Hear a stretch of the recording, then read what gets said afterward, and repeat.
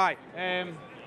So my name's Craig Waters. I'm a product manager for Pure Storage, and I'm not going to talk about Pure at all today, but what I want to do is I just want to give you like an introduction into NVMe. I use it quite a lot in my job day to day, and I just wanted to kind of give you some background on it. So this isn't going to be a product pitch, it's just more going to be around what's NVMe, what is it about, why is everyone talking about it, what the benefits are, and really like to kind of give you some insight into how you'd use it, how it could be of interest to you in your organization moving forward. So I've got to start, I've got a bit of a taxonomy picture here, so I've got to start around just kind of determine some of the terms that are typically used and what they translate to when we talk about NVMe. So, you know, like, typically there's like three kind of like transports that are used, like SATA, SAS, PCIe, or it could be like Rocky or something like that. And they kind of like equate to a command set. So you're probably really familiar with AHCI. That's typically what a boot partition on your server would run from. You've obviously got then SCSI, you know, traditional storage transport, and then we've got this new guy at the bottom here, NVMe. And really they're the kind of if you like, the translation of terms for when we talk about command sets versus transports. Yeah. So in this case, you know, we're going to talk a lot about NVMe replacing SCSI, and then PCIe or one of these NVMe over Fabric terms replacing SAS. So just want to kind of get that really clear. Yeah. So why NVMe, right? So you're probably going to find that pretty much any device you use today, you know, phone, laptop, all those consumer-grade products already use NVMe. It's already been utilized, yeah? What's interesting is that now NVMe is kind of hitting the enterprise space, and that's kind of unusual, because normally it's the other way around. Normally, these kind of technologies are tried and tested in the enterprise before they become consumer-grade products. So that's kind of an interesting kind of change to what you normally see. I'm not going to go into why that is at this point in time, but you probably got a few opinions on that. Really, the value that NVMe is kind of bringing to you is this concept of parallelization of I/O. I've got some more slides to kind of talk about that a bit more, so I'm not going to kind of cover it too much, but that's kind of the real big difference with NVMe is that we're traditionally with these serial products, you've got a single channel that you're running I/O through. With NVMe, it's a parallelization of that I/O, and that kind of brings out a ton of kind of benefits, yeah. And really, the other piece really is around this idea of like there's a bunch of new technologies that are being used right now that traditionally haven't been considered when the likes of SCSI and stuff came into play, you know. So, you know, multi-core CPUs is a good example. You know, high-density SSDs. You know, Flash is like, you know, we can get some really high density now in Flash. How do we drive the performance out of something that's really dense? You know, what the challenges are around that. We've also got some, you know, new memory phase change technologies like 3D XPoint, although even they're having, you know, kind of some stumbling around being adopted in the market right now. And then also, you know, a good enabler for this is around the very last one, around high-speed interconnect. So, you know, we're seeing networks now, you know, supporting 50, 100 gig Ethernet. You know, it's much faster and much more larger bandwidth than some of the traditional storage transports, about 100 meg, 1 gig, those sort of things, yeah?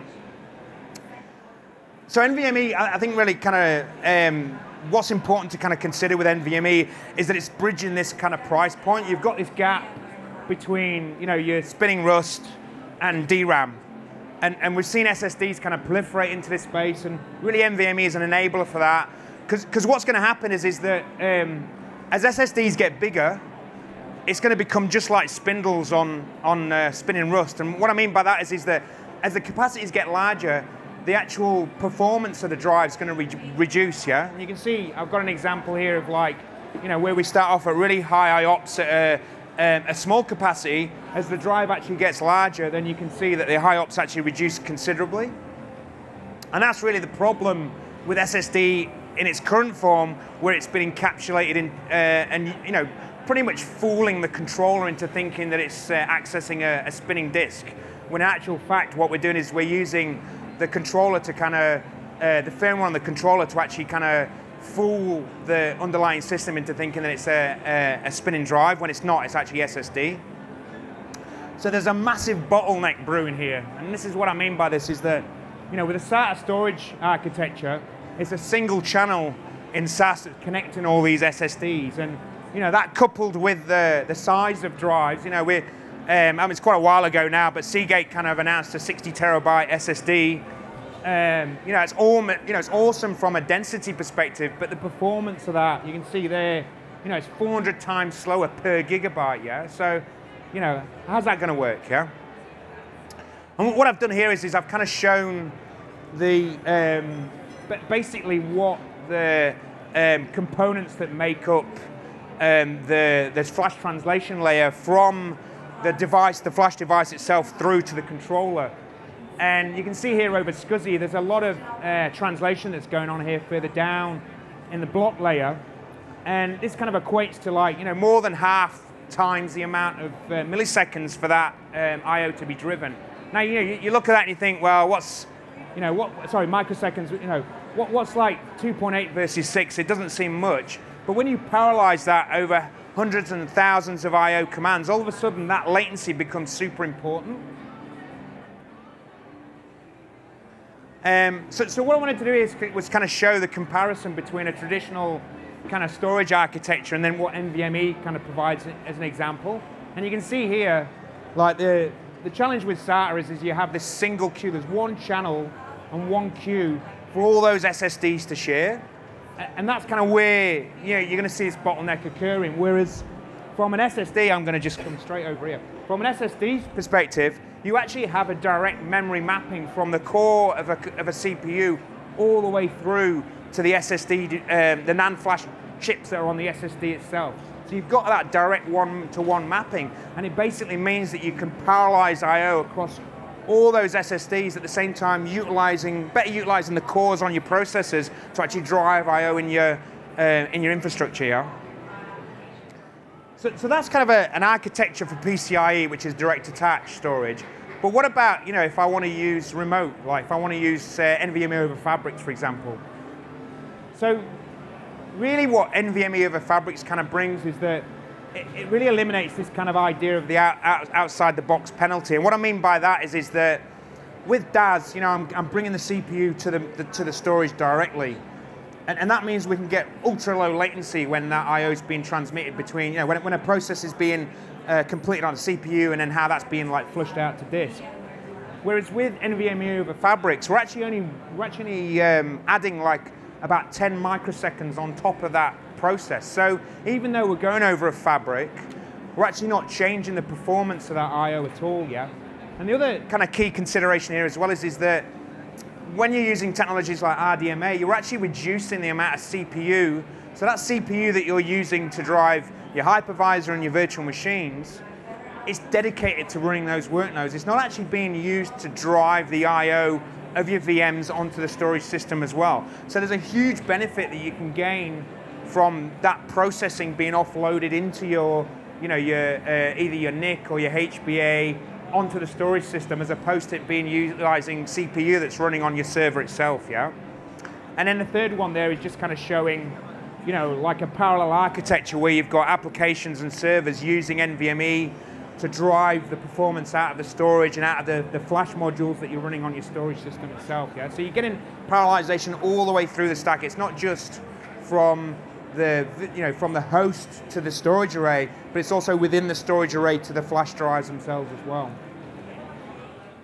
So RDMA, remote direct memory access. What that means is that, what we kind of showed in the last slide is that the CPU on your hypervisor, on your operating system, is not being used to drive I/O performance. It's actually being taken out of the equation completely.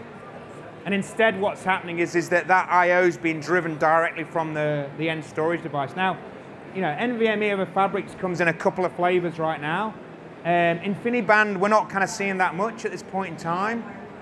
First off, it was kind of considered to be a good transport for, you're actually seeing stuff around TCP as well, which is kind of becoming quite interesting. But predominantly, there's kind of two main kind of contenders for NVMe over Fabrics. And so the first is Rocky, which is RDMA over Converged Ethernet. So that's using your standard Ethernet adapter.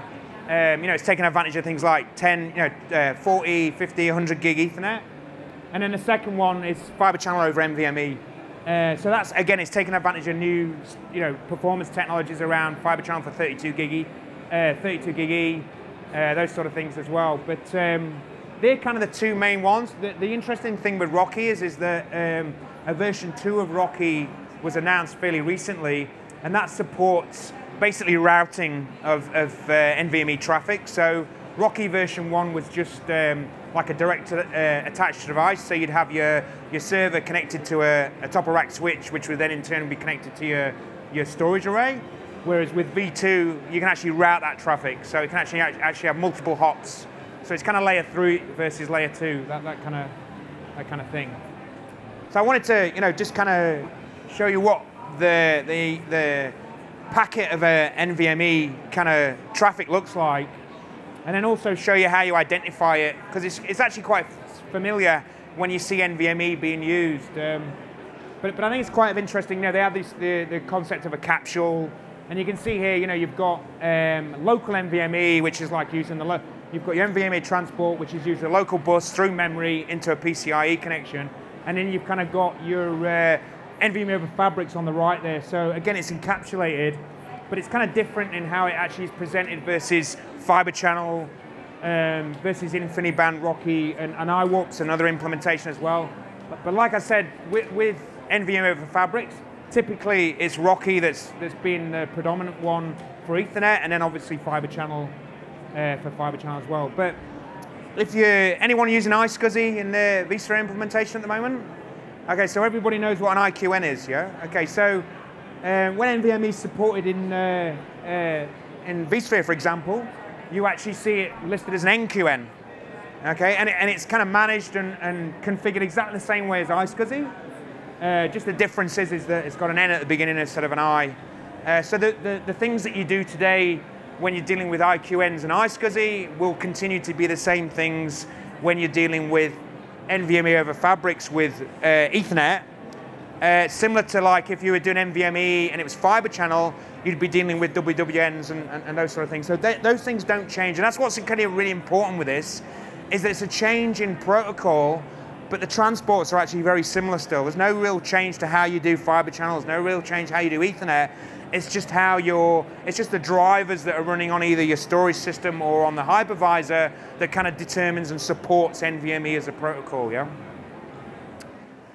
So the similar diagram as what I had before for PCIe.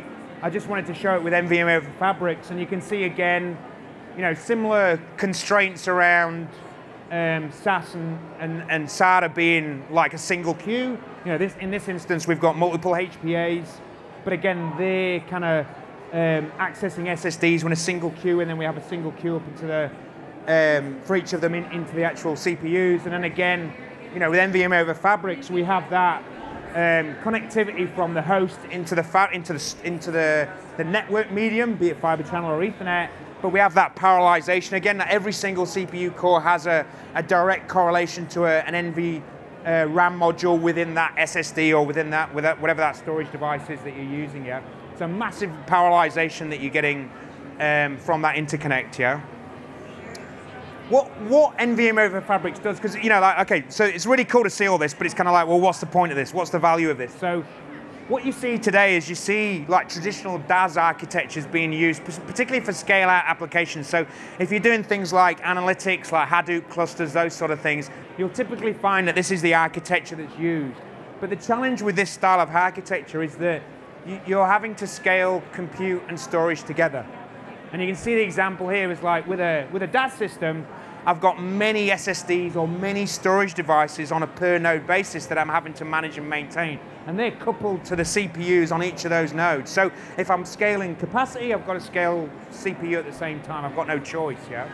Whereas what NVMe over fabrics can do, because we've like eliminated that out of the box kind of performance constraint around having a shared fabric, it basically means, and I'm sorry there's a pure storage array there, that wasn't intentional, but it's to show that you can have a shared storage system that can drive exactly the same amount of performance, and you get all the benefits of a shared storage system. So you get all your your data services, your snapshotting, all those kind of capabilities.